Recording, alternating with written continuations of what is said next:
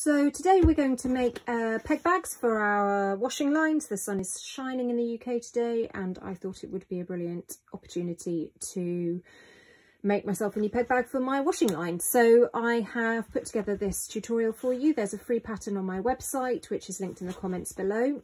It's a really simple 3-piece pattern. It's suitable for beginners, really easy project to make, very inexpensive on the materials too.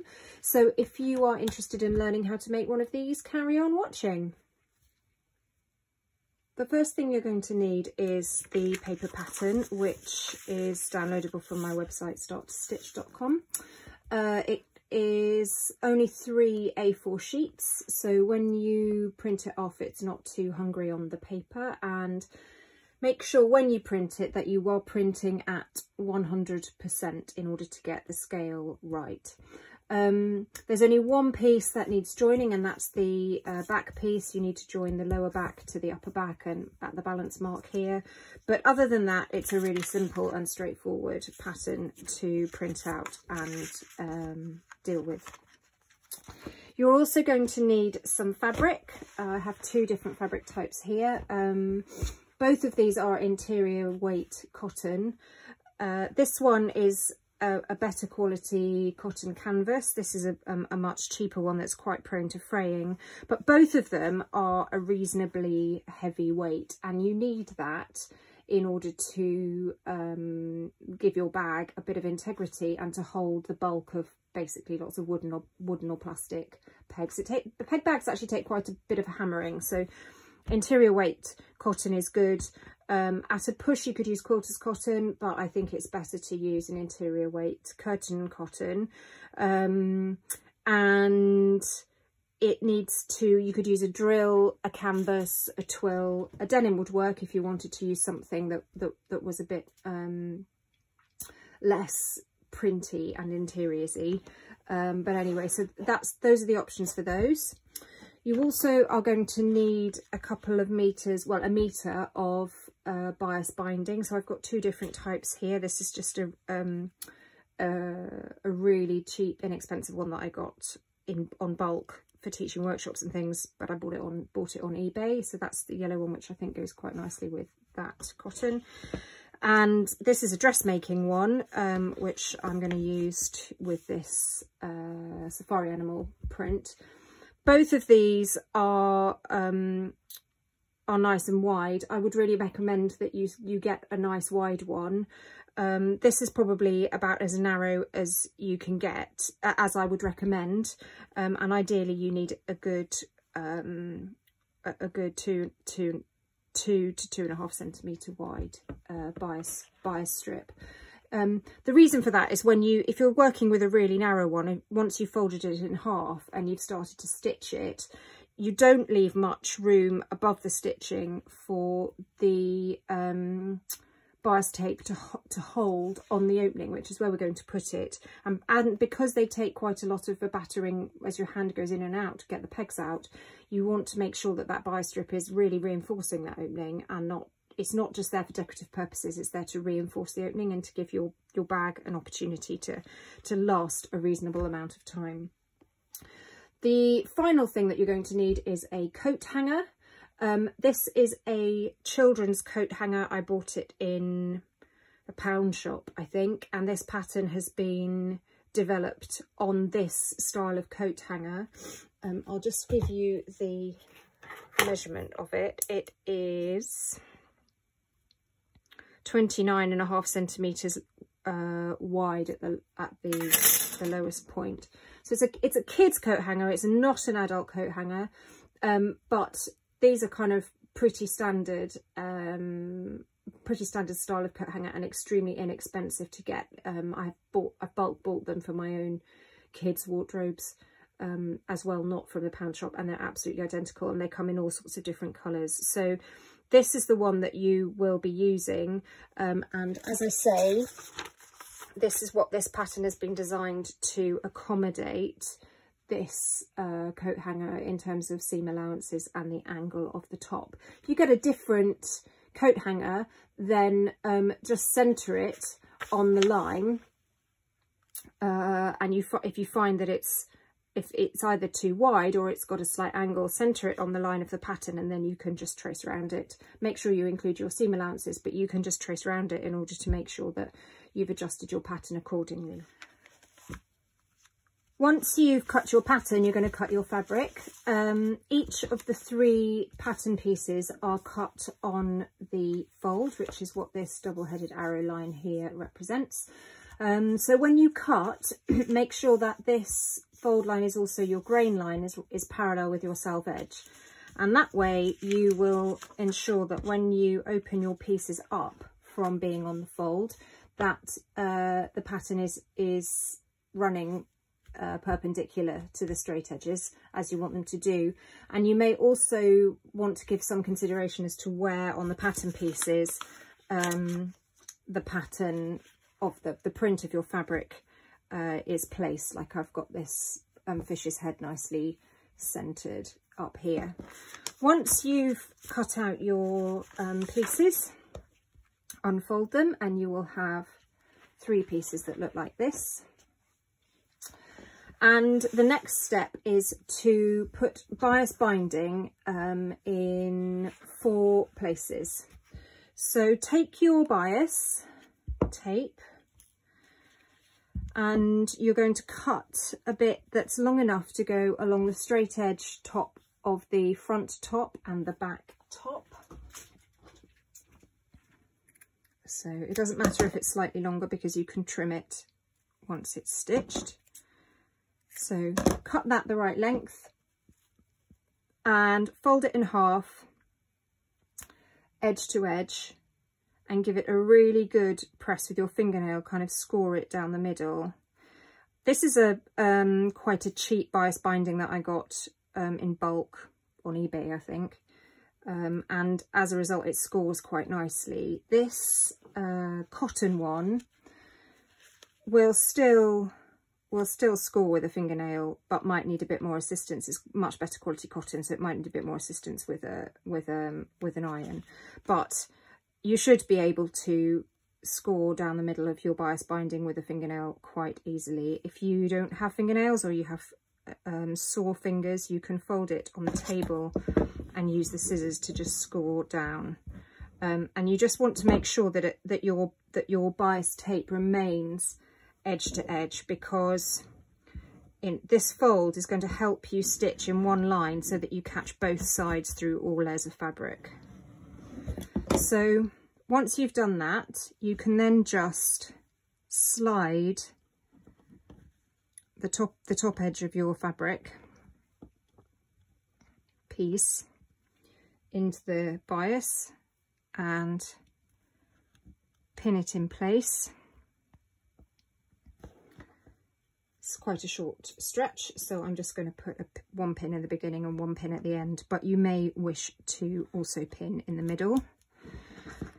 And then do the same thing with this piece here.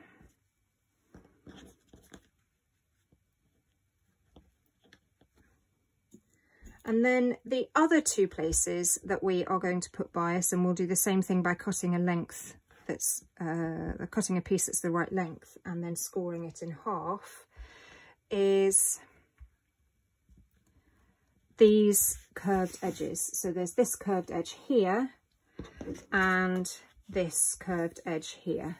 I'm going to put bias, pin bias on there, and there's nothing else to go on the back piece, so you can put that to one side whilst you put your bias strip on these curves. Before I pin these strips of bias onto the curves, I just want to talk to you about the nature of bias in case you haven't used it before. Because it's cut on the bias of the fabric, which means that the threads of the woven fabric are going at a 45-degree angle to the selvage. So essentially when a strip is cut, it's cut at a 45-degree angle like that, which means that the threads are going diagonally. Because of that, you're working with the least stable direction of the fabric, which means that you have the opportunity to bend and mould with bias binding, especially if you then also apply a steamy iron to it. And the great thing about that is it means you can apply it to a curve and it will stay nice and flat.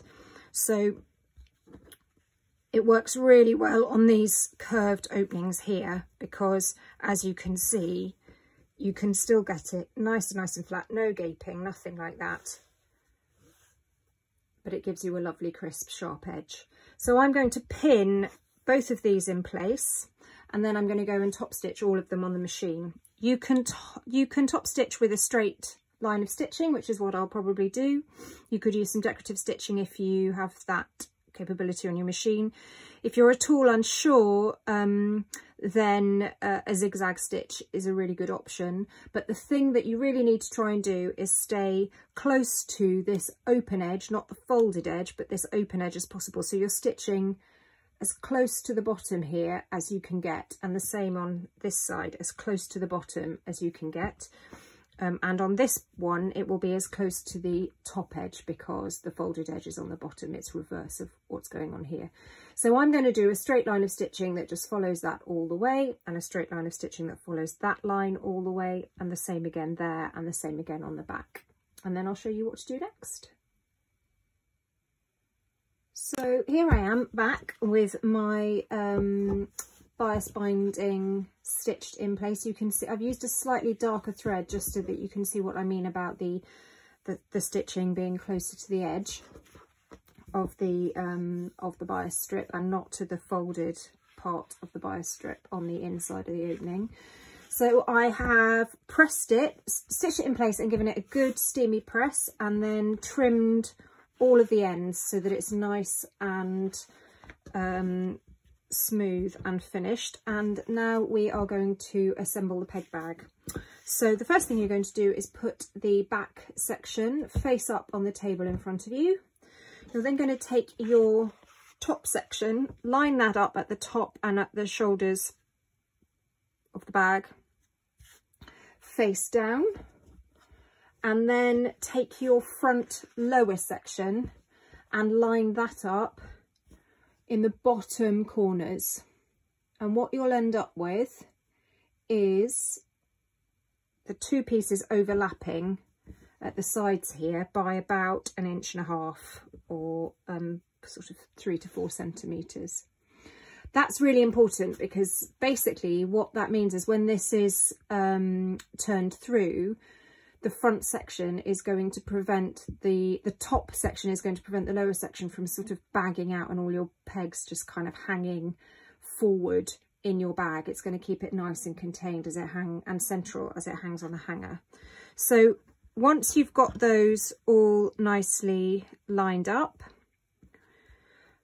pin them in place, but pay special attention to this overlap here. So I always start with 2 pins where the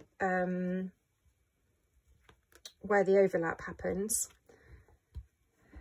to get that nice and secure.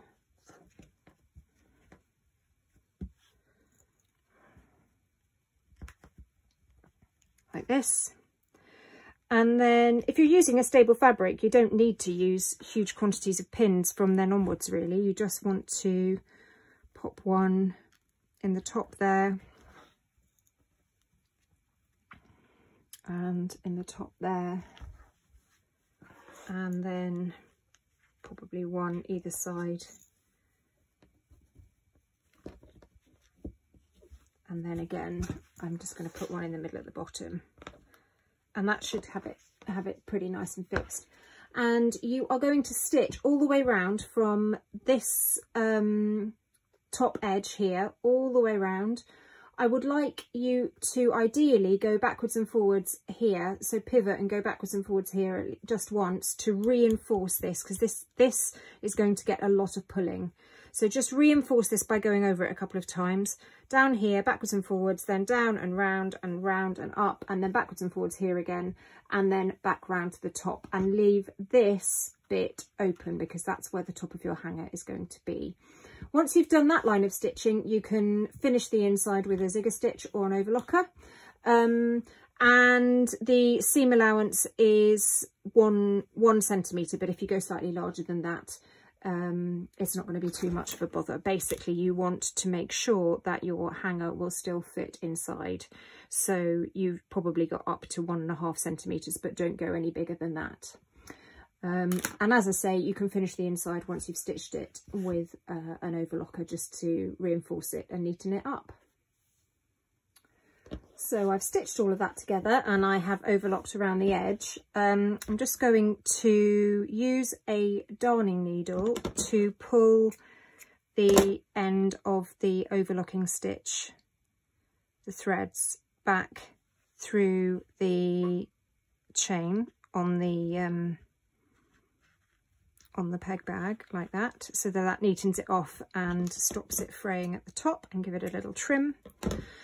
And then you're ready to turn it through. So you just need to turn the whole thing through, push it right out in the corners, and then again at the top.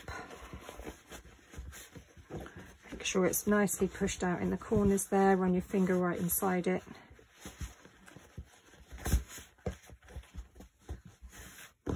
Once you've turned it through, take it to the ironing board and give it a bit of a press. So once I've turned it through and pressed it, the last thing you need to do is just slide your coat hanger into the top section there, and then you have a really beautifully finished, ready to gift, ready to use peg bag. If you like this video, check out my other tutorials. I have a few on my channel here, and like the video and subscribe to the channel for new tutorials. There are some really exciting ones coming. And if you're interested in learning more about sewing, check out my online courses at academy.starttostitch.com. I will link that down below. And thank you for watching. If you do make a peg bag, please do tag me on social. I love to see the finished results of some of these freebies that I make for people. It makes me feel really, really happy. And also, if you want to join a really brilliant and uplifting social community, then Kerno Social is the group for you. I will also tag that down below. But in the meantime, have fun sewing.